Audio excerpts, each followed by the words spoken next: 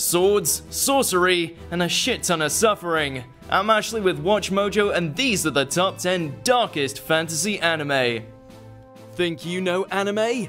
Click below to sign in with your Google or Facebook accounts and take the new quiz on WatchMojo.com for your chance to win a prize from Culturefly.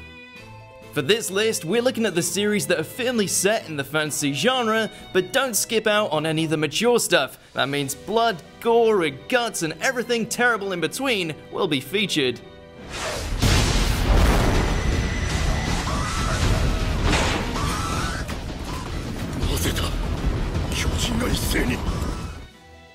Number 10, Claymore. The only thing worse than intelligent monsters with a hunger for human flesh? Intelligent monsters with a hunger for human flesh that can shapeshift.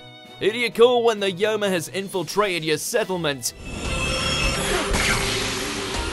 The all-female extermination squad with massive swords, zero emotion, and a permanently active kill switch. That's who. Bastards! Of course, it isn't all murder and sunshine. Shown through the eyes of a Claymore named Claire, not only does she have to contend with increasingly stronger monsters, but also the shady dealings of her own organization, as well as the risk of her own Yoma-infused blood getting out of control. You killed my comrades, my friends. Number 9, Akame Ga Kill. You know, things are really messed up when a group of killers are the closest thing to good guys.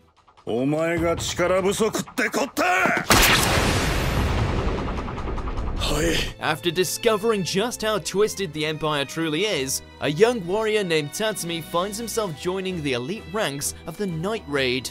Battling against everything from corrupt nobles all the way to the beautifully deadly Esdeath, this anime doesn't shy away from showing the horror that can come when the upper echelons abandon morality for greed.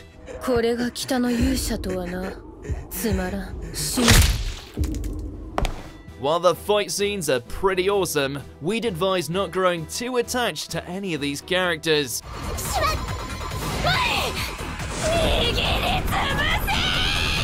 Number 8, Goblin Slayer. From the moment we saw a group of young adventurers get mauled and violated, we knew we were about to enter a rather unforgiving world.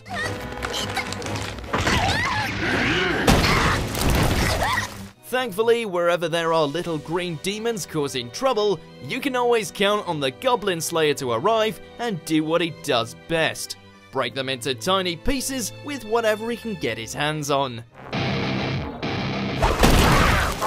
While the show doesn't quite manage to maintain the level of darkness shown in its introduction, watching the Goblin Murder Machine and his merry band butcher their way through the worst kind of quests still makes for a great ride.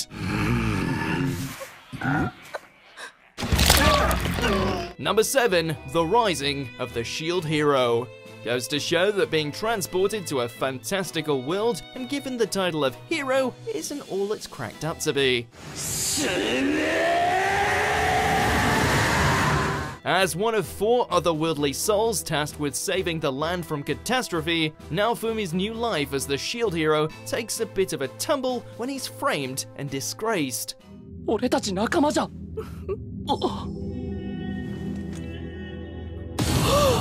Understandably embittered, Naofumi finds himself going from pariah to protector as he somewhat reluctantly becomes the only one capable of saving the day, much to the dismay of his detractors.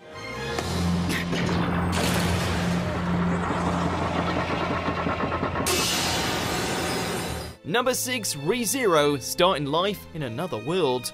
When the only thing you've got going for you is the ability to keep coming back from the dead after each gruesome demise, you can understand why Subaru might have trouble adjusting to his new fantasy surroundings. What's going on? It was nighttime just a few minutes ago. Finding himself embroiled in the fate of the beautiful half-elf Emilia, all the former NEET can do to save his new friends is die, die, die, die, die, and die again, all in the hope that each reset will allow him to change the increasingly bleak future. I really like you both. There's only so many game overs a man can take. sleep, along with my daughter. Number 5, Overlord. Why waste time as a wannabe do-gooder when you can conquer everything as a supreme skeleton ruler? 言い忘れていたな。私は非常にわがままなんだ。 After finding himself trapped inside his undead avatar, former gamer turned Emperor Ainzel Gon decides to set out on a campaign to take control of his new world by whatever means necessary. This often equates to plenty of deception and maybe the occasional massacre.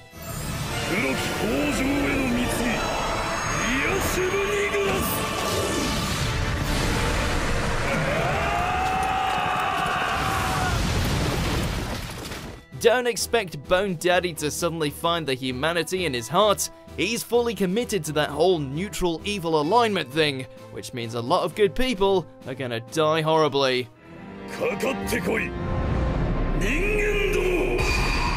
Number 4, Drifters. What happens when you take some of history's most famous warriors, pluck them out of their own time, and set them up to battle it out in a world filled with elves and magic? Brother, ne somos Agnes. 鬼だ。やっぱり地獄行きか。 You get Toyohisa Shimazu righteously slicing and dicing, Oda Nobunaga going war crazy, Butch Cassidy and the Sundance Kid popping caps into orc asses, as well as an antagonist who could very well be evil Jesus Christ. 我らと共に行くか、彼らと共に死ぬか、同感はないのだ、生徒。 The lunacy and body count in this one is pretty staggering, but it's also one that will somehow win you over with just how in your face it is.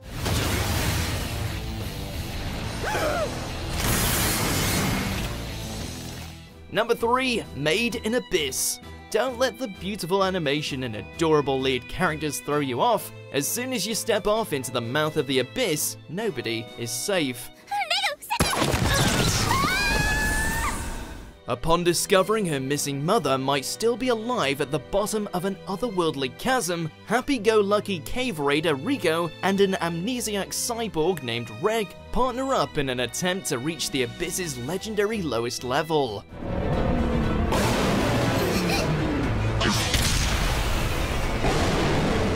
From there, things start to go really, really, really wrong. It's a stunning nightmare to behold, one that will have you wincing on behalf of the young duo as they continue their painful descent.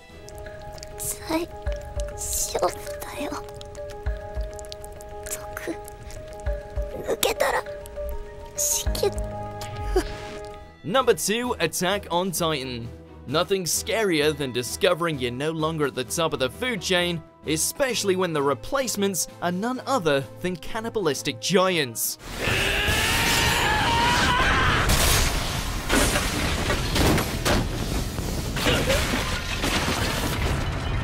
With humanity on its last legs thanks to the rise of the fearsome colossal beings known as Titans, it falls to a new generation of survivors in order to turn the tide of the conflict, only for things to be made infinitely harder when they realize their enemies lie both beyond and within the walls.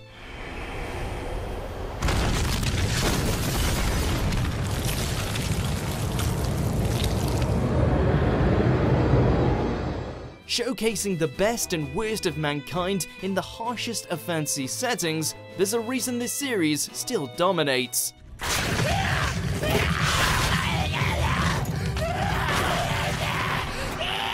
Number 1, Berserk. Unrelenting in its tragedy and unapologetic in its depiction of violence, the tale of the feral swordsman Guts and his relationship with the charismatic mercenary leader Griffith is as dark fantasies dare to go.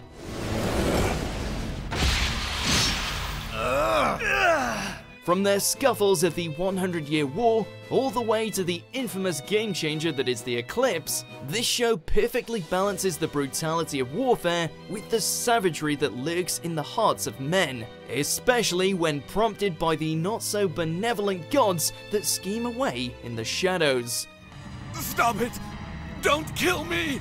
And what is it you said when those people begged you for mercy?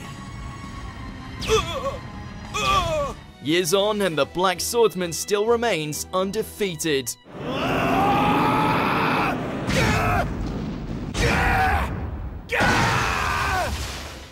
So which of these dark fantasy anime are your favorite? Let us know in the comments below, maybe check out one of these other videos, and subscribe to WatchMojo.